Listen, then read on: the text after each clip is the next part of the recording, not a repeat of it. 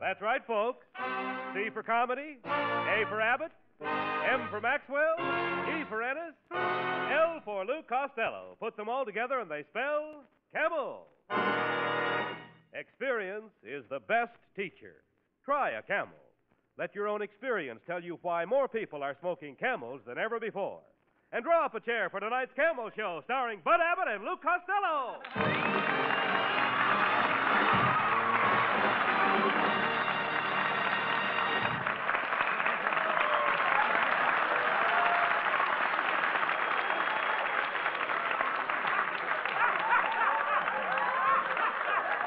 Hey, Costello.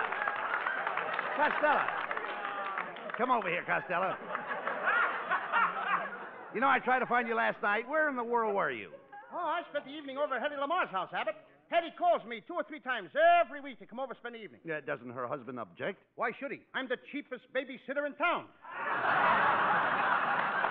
Will you talk sense, please? Hey, Lou, I hope you're saving the money. I hope you're saving the money they pay you for minding that baby. You know, we pay our income tax March 15th. Oh, don't worry about me, Abbott. I'm loaded. I got a California bankroll. What's a California bankroll? 2 singles wrapped around an orange. Oh. Hey, Abbott, last night I was helping Hetty Lamar figure her income tax. Oh, how can you figure income tax? You can't even count. Give me a problem. Go Oh, ahead. all right. Give me a problem. Suppose steak costs $1 a pound. Yep. Now, how many pounds would the butcher give you for $5? 4 pounds. That's not right. I know, but they're getting away with it. All right. Listen, Costello, you're impossible. But I'm warning you, you'd better get busy on your income tax.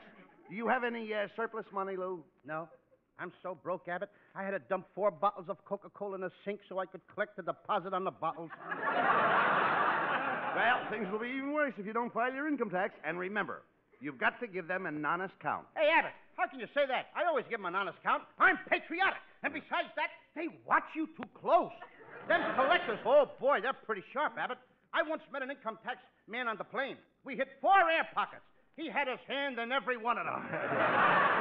Never mind that, Costello. We should all be glad to pay our tax, even if it does leave us a little poorer. You're right, Abbott, because no matter how poor it makes us, we're better off than some people.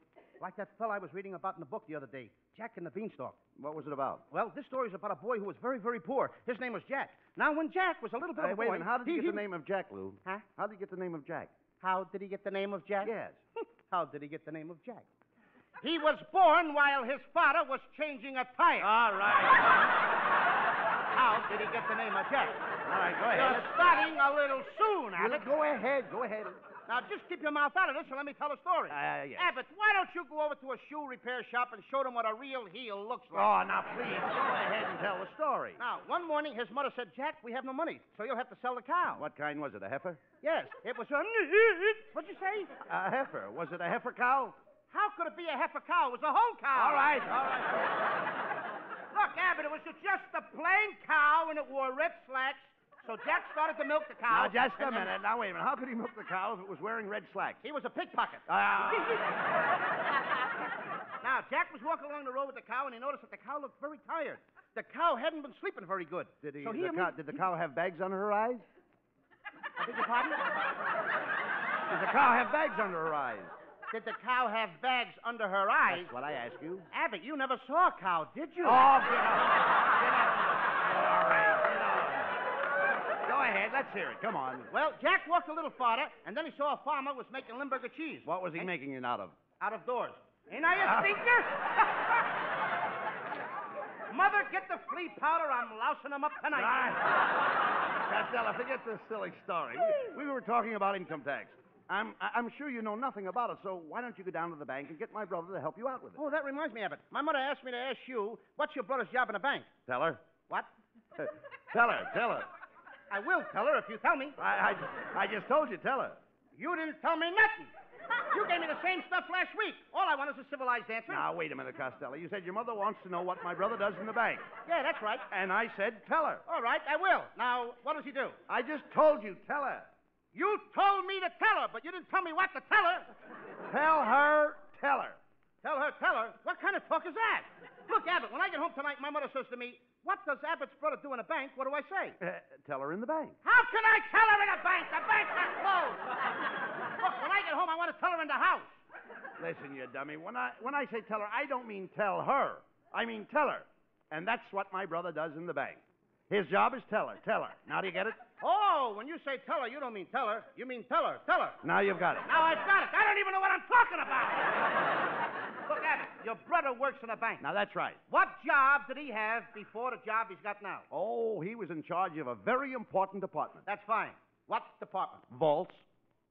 Could I have that again? Vaults, Costello, vaults. Vaults? Abbott, you know I can't vault.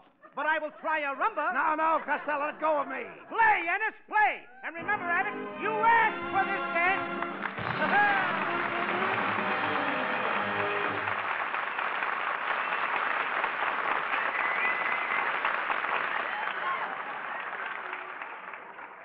Experience is the best teacher. The time, several months ago. Two men are lunching together. Cigarette, Ed? Oh, thanks. Guess I will. Say, you've changed your brand, haven't you? I don't remember that you smoked Camels before. Well, I didn't until the wartime cigarette shortage. You know how everybody smoked whatever brand they could get then. It sure gave you a good opportunity to compare all brands. Well, I found I liked Camels so much better than the others, even my old brand, that I've been smoking Camels ever since. Yes, during that wartime cigarette shortage, the experience of smoking whatever brands they could get taught millions the differences in cigarette quality. Smokers' T-Zones, that's T for taste and T for throat, tested more cigarette brands than they'd normally try in a lifetime. That experience taught smokers that it was Camels for rich flavor and cool mildness, Camels for extra smoking pleasure. As a result, more people smoke Camels than ever before. Experience is the best teacher. Try a Camel. And now, while you enjoy a Camel, Skinny Anna sings, If this isn't love, the whole world is crazy. If this isn't love, I'm daft as a daisy. With moons all around and cows jumping over, there's something amiss, and I'll eat your hat if this isn't love. I'm feeling like the apple on top of William Tell. With this I cannot grapple, because you're so adorable. If this isn't love, then winter is summer. If this isn't love, my heart needs a plumber. I'm swinging on stars, I'm riding on rainbows, I'm busting with bliss, and I'll kiss your hand if this isn't love.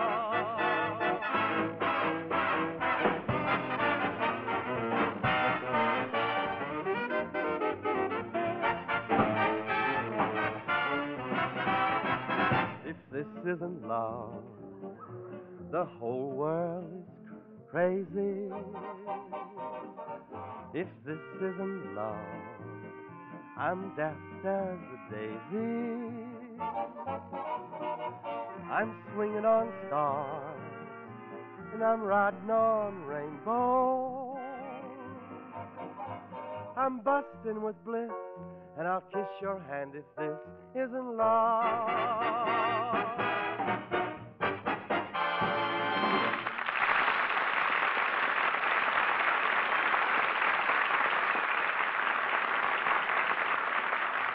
Well, Costello, here's the income tax accountant my brother recommended. Now, let's go in and see him because you know nothing about finance. Who knows nothing about finance? I studied finance with Morgenthau, Rockefeller, Vanderbilt, Guggenheim, and Lana Turner. Oh, wait a minute. What could you learn from Lana Turner? More than I could learn from Morgenthau, Rockefeller, Vanderbilt, and Guggenheim. All talk says, let's go into the accountant's office. Come on. I won't tell you how much I made last year. I won't tell you. Nobody can make me tell. Who was that? Nora Prentice. Come on, Costello. You've got to find the tax accountant. Oh, I'll ask that woman over there. Pardon me, miss. Can you tell me... Well, if it isn't Mr. Abbott. Oh, hello. And Mr. Costello, you fought little mon, you. It's so nice to meet you, a goon. Every time we meet you, we meet a goon. Quiet, Costello. What brings you here, miss? I came to see my accountant about the taxes I owe to the government. The government. The government? Oh, yes, Abbott. That's in Washington, D.C. That's where President Truman lives. Well, I must be rambling off. As they say in Russian, Akoshe sito bublichka stoyo. And a mushy meatball and a kisser to you, too. Well, come on, Costello. Here's the accountant to help you. Aha, gentlemen. As George Washington said to Thomas Jefferson, sit down. I'm just concluding some business with this client, and I'll be with you in a moment. And now, as I was saying, about that $100,000 that you made last Saturday afternoon, we'll have to figure out the tax on it and get in touch with you later. Nice client, that Oliveri. Well, now, gentlemen, as Cleopatra said to Mark Antony, what can I do for you? Well, Mr. Costello here wants you to help him with his income tax. Fine, fine. Now, Mr. Costello, how much money did you make last year? Well, Speak right up, young man. Speak right up. All this information is confidential. Well, I made... Tell me about it. Tell me. How much did you make? Well, it was in the Count, neighborhood, but... count. Has the cat got your tongue? Get the marbles out of your mouth.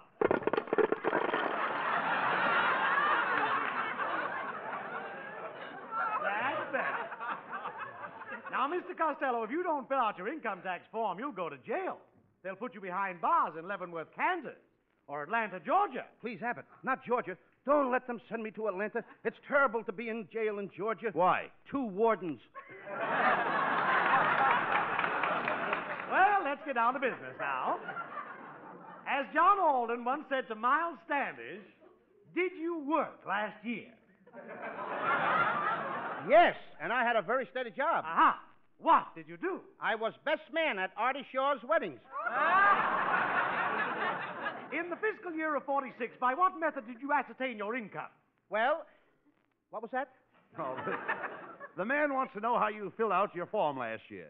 By eating mashed potatoes and banana splits. Now let's look your papers over. I've got great news for you, Costello.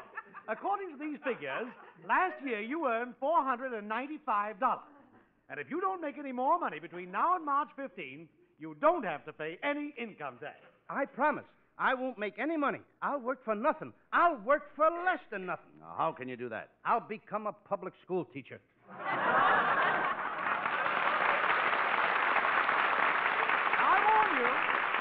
warn you, Costello, don't make another penny. Don't even feel in telephone slots or play pinball machines. Thanks, mister, and you can send me a bill. Yes.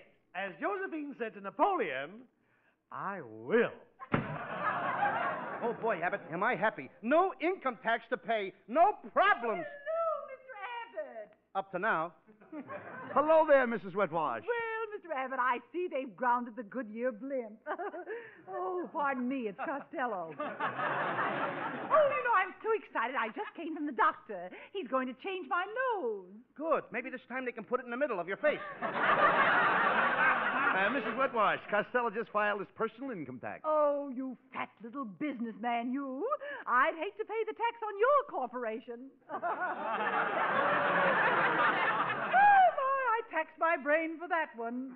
Mrs. Wetwash, there's no tax on abandoned property.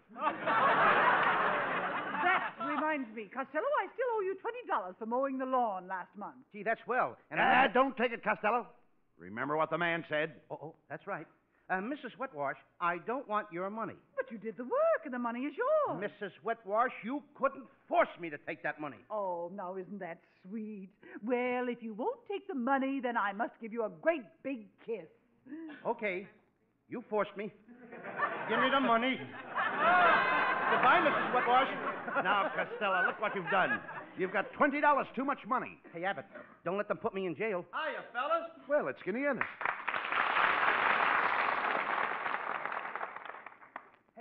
Hey, Abbott. Now, maybe I can unload this dough on him. Hey, Skinny, could you use $20? Nah, me? I got plenty of money. I just stole an invention for automobiles that will save racehorse players a lot of money. Oh, now, wait a minute. How can an attachment for an automobile save racehorse players a lot of money? Well, every time they get within 7 miles of a racetrack, the car blows up. Hey, by the way, Costello, here's the $20 I borrowed from you last week. Oh, forget about that, Skinny. Wait a minute. I don't want that money. You couldn't force me to take it. Okay, if you won't take the money.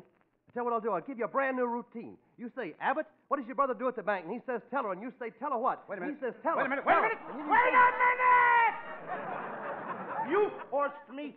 Give me the money. Okay. Well, so long, fellas. Costello, you did it again. Now you've got $40 too much. Let's go out and buy $40 worth. $40 worth of what? And these days, who asked? Oh. Louis Costello. Hey, look, it's Marilyn Maxwell. Oh, there you are, Louis, honey. I haven't seen you since the cocktail party last Saturday. Did you get home all right? Yes, but I woke up the next morning with big circles under my eyes. From staying up late? No, somebody set a couple of wet beer glasses down on my face. By the way, Louis, I'm selling raffle tickets for my club. They're $5 apiece, and I'll buy 8 of them. Louis, 8 would be $40. Can you afford to buy 8? I can't afford to buy any less. Oh, now, Louis, I appreciate your spirit, but you couldn't force me to take all that money. Marilyn Maxwell, you sell me 8 tickets or I'll kiss you right here. Okay, you forced me. Here are the tickets.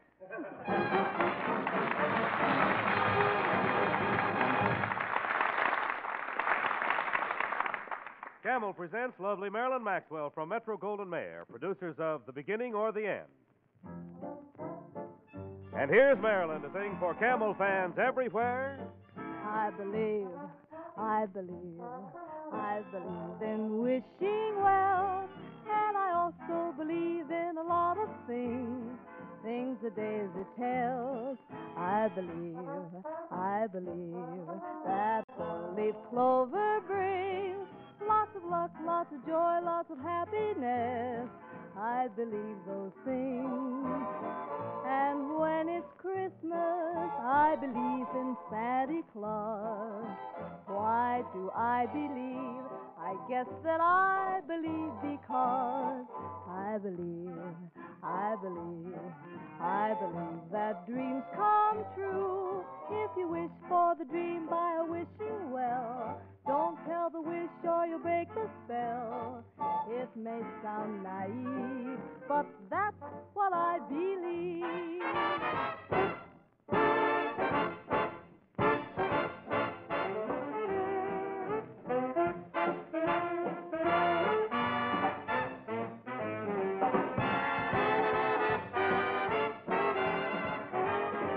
And when it's Christmas, I believe in Santa Claus. Why do I believe? I guess that I believe because I believe that dreams come true. If you wish for the dream by a wishing well, don't break the wish or you'll break the spell. It may sound naive, but that's what I believe.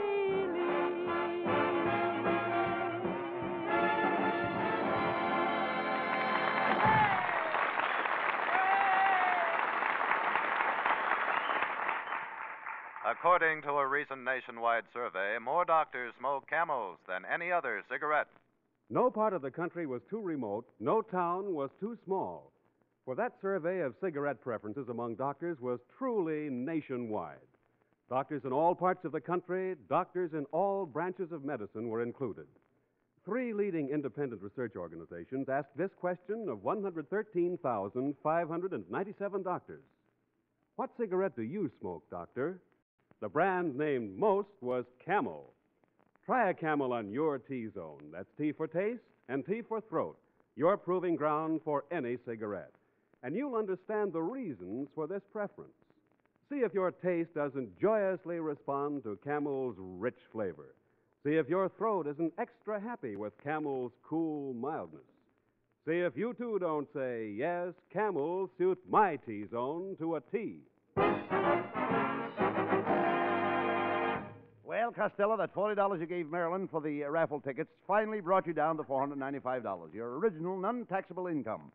Now, do you think you can keep away from making any more money till March 15th? Oh, certainly. My Uncle Artie Stebbins taught me that a man can do anything he puts his mind to. Uncle Artie once made up his mind to be a butterfly. He hollered, "I'm a butterfly! I'm a butterfly!" Did he turn into a butterfly? No, but they took him away in a net.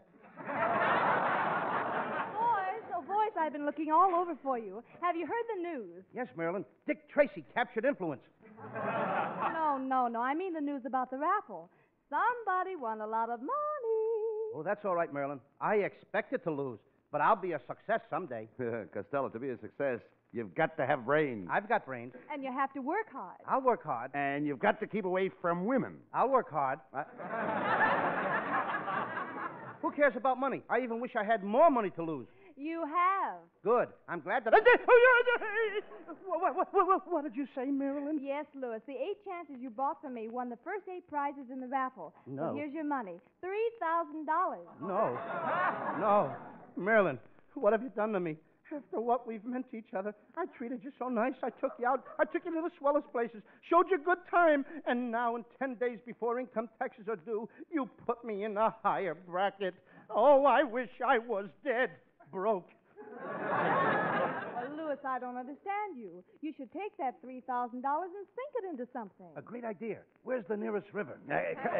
Come, Costello. We've got to work fast. See you later, Marilyn. Yeah, but what are we going to do now? Costello, you ingrate. Yeah. You and your raffle tickets. Here I work my fingers to the bone. I slave. I stay up nights thinking how to keep you broke. And you go behind my back and win $3,000. Why? Why do you always do these things to me? Oh, I'm a bad boy!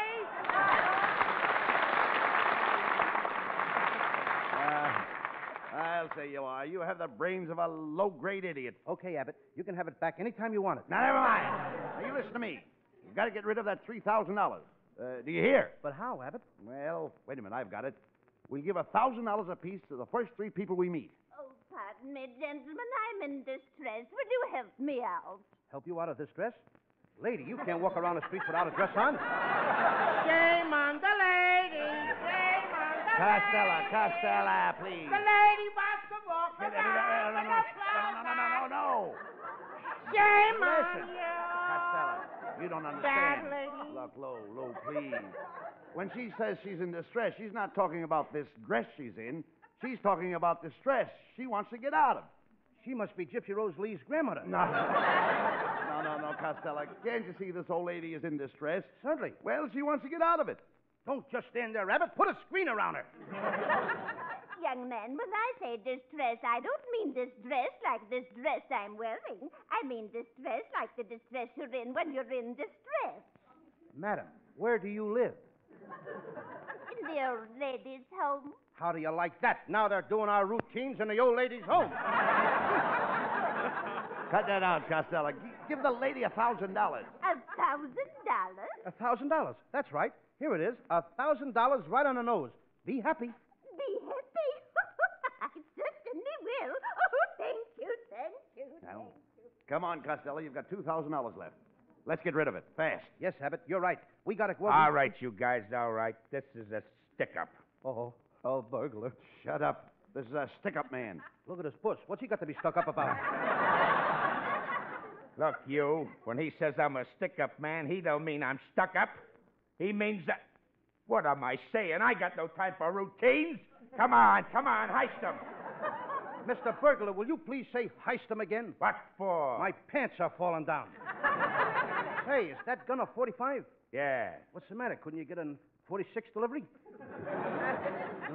Don't be a wise guy, you. You could rob me of the last joke if you care to. Don't be a wise guy. My trigger finger is itching. I'll scratch it for you. Costello, will you shut up or you'll kill us? Wait a minute. What are you applauding for? When he said kill us, my whole life passed before me. The Costello story starring Larry Parks. Come on, you. Come on. Hand over the dough. Hey, Costello, this is your chance to get rid of the $2,000. Ooh, that's right. You're right, Abbott. Here, Mr. Burglar, here is $2,000 for you. What? I wish you'd have stuck me up about 5 minutes ago. I could have given you $3,000. Hey, wait a minute. What is this? This is a funny stick-up. You seem to be happy to get rid of this dough. What is it, Confederate? Oh. No. No, Mr. Costello just wants to get rid of this money. You see, that $2,000 puts him in a higher income bracket. Oh, well, that's different. Yeah. Hey, wait a minute. What's the matter? I'm just figuring my earnings for the year. Let me see. I heisted the bank in Frisco. That was $21,000. The bank in Oakland. That was $42,000. Then I stuck up the bank in Pismo Beach. You must have got a few thousand clams out of there. Yeah, I can't pay tax on all that loot. I got to get rid of it. Yes, sir. And you'd better do it before March 15th, too. March 15th? Mm-hmm. I'm going to get rid of it right now. Here, Fatso. Here's $35,000. And I ain't gonna take it. You'll take it or I'll brain you. Don't be afraid of him, Costello. Stand up to him. Don't be a coward. You're not afraid of him. That's right. I ain't afraid of you. I've got courage you haven't got. I've got fortitude you haven't got. Now I've got a lump on the head that you haven't got. Here's the money. So long, jerk. Hey, Abbott, what am I going to do with all this money? Give it to somebody, quick. Here comes an old lady. I'll give it to her. Pardon me, madam. Would you like... Oh, there you are. I've been looking all over for you. Hey, Abbott, it's the same old lady I gave the other $1,000 to. Yes, I am. And remember when you gave me the $1,000, you said be happy? Yes. Well, be happy won the race and paid 90 to 1. Abbott! Here's your share, $45,000. Abbott! Get me out of here!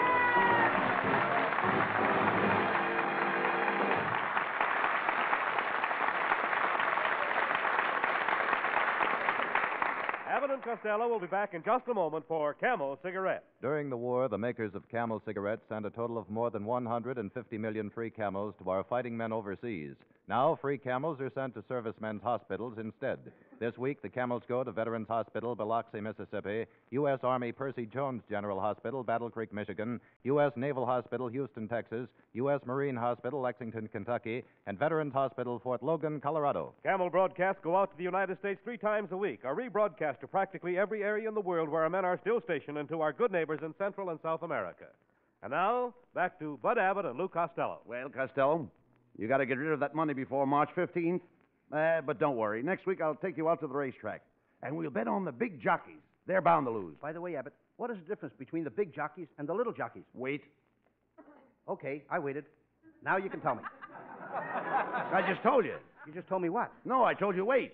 Why do I have to wait? Why can't you tell me now? Oh, Costello, you're impossible. I'm going home. Good night, folks. Good night. Good night, everybody.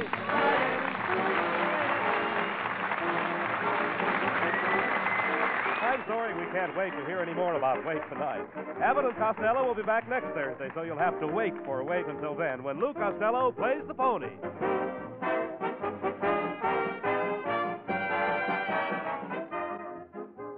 Mr. Pipe Smoker, it's up to you whether you're smoking just a pipe or one that's filled with Pipe Appeal. To fill your pipe with Pipe Appeal, just pack in Prince Albert and enjoy the rich, tasty flavor of Prince Albert's ripe, mild tobacco. Enjoy cool, tongue-easy mildness, too, because Prince Albert is specially treated to ensure against tongue bite and crimp cut to burn slow and even. So pack your pipe with good PA for Pipe Appeal. And for a half hour packed with good music and fun, tune in to Prince Albert's Grand Ole Opry on Saturday night. Tap your feet and warm your heart to the American folk singing of Red Foley with his guitar. Laugh with Minnie Pearl and the Duke of Paducah. Remember, Grand Ole Opry, Saturday night on NBC. Be sure to tune in next week for another great Abbott and Costello show brought to you by Camel Cigarettes. And remember, experience is the best teacher. Try a Camel. Let your own experience tell you why more people are smoking Camels than ever before. C-A-M-E-L-S. Abbott and Costello will soon be seen in the new Universal International picture, Buck Privates Come Home. This is Michael Roy in Hollywood wishing you all a pleasant good night for Camel.